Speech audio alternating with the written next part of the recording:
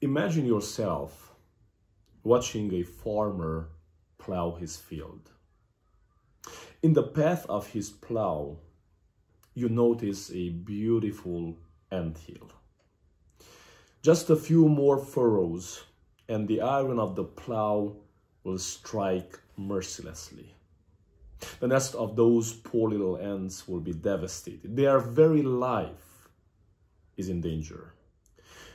You rush to the formicary to notify its tiny little inhabitants of the looming catastrophe. You shout, "Dear ants, get out of here! Your life's in danger!" What will be their reaction?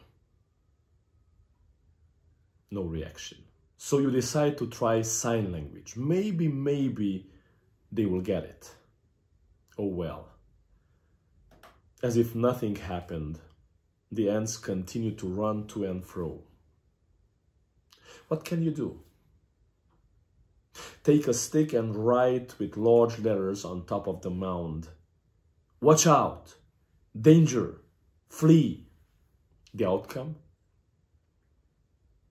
Nothing. The hustle and bustle of the little creepy crawlies continues unabated. But you love them. You want to save them. What should you do so these seemingly insignificant creatures will finally understand? You have only one option. You have to become an ant. And that would entail a miracle. Yes, a miracle. On a different scale, such a miracle happened to us. Hebrews chapter 1, verses 1 and 2. God, who at various times and in various ways spoke in time past to the fathers by the prophets, has in these last days spoken to us by his Son. Yes, God incarnate. The Son, Jesus Christ, is God in human form. A miracle. The Word of God brought to our level. The Word of God as we, tiny little ants of this world, can understand it.